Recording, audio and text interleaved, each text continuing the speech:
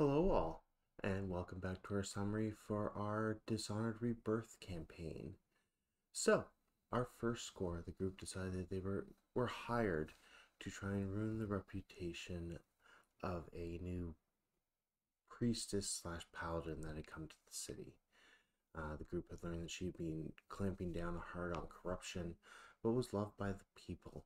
She was giving and helpful to the community and not overly liked by the priests of the church, and tended to balk at some of the original traditions, though with her powerful connections they were not able to remove her.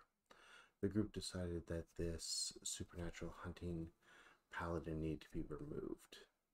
So they came up with an idea, searching out a ghost gate as close as they could to where they knew this paladin had passed. They decided they would force it open.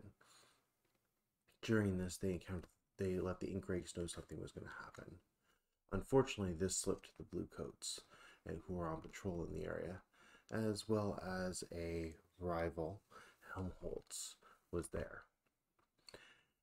As some creature was used to smash open the ghost gate and ghosts poured out, the paladin ran to the aid of the people, who became panicked. Spirit Bane charms were used, and Demon Bane charms were placed in the hands of those people didn't want to lose. The Bluecoats panicked and tried to control the situation, but were almost helpless, not realizing that the Spirit Wardens would need to be called early. They started seeking out them. Meanwhile, this paladin, whose carriage was careened into the area forcefully by Brace, stepped out and began to dispatch the spirits with some Ruinbane sword of some kind. The group, concerned about this, watching ghosts be destroyed in instants, and their plan possibly going down to expose this person as maybe a whisperer or witch of some kind, ended up knocking sort of her hand as it was taken by another, disappearing into the darkness. The other ghost there tried to gather the others against her, forcing her to use a Demon Bane charm, destroying a lot of them. This had multiple effects. She had broken the laws of Dustfall, revealing a Demon Bane charm without permission. However, being a member of the church, they did not push to have her arrested. The people seem to love her, but the church seems to despise her even more, leaving a mixture of opinions of this person. Could she change the city? Could she cause problems? That was the first score. The second one, Minch, your contact who supplies you with silence potions, came to you. A little nervous. He wanted the new formula that was hitting the streets, but didn't want to pay the cost to get the license or have his work overlooked as much. So he asked the crew if they would acquire this for him.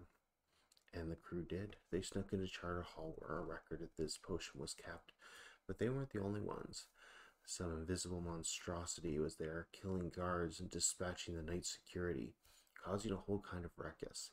The group managed to catch this creature, smashing it and realizing it was a Sparkrite, and in a fit of rage, Drazik ended this person's life before demanding the one surviving guard help them find the recipe.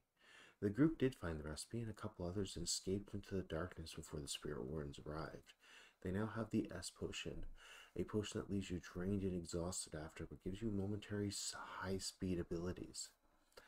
And with that, that was the game, everyone. Hope everyone had fun, and I will see you Friday. Bye for now.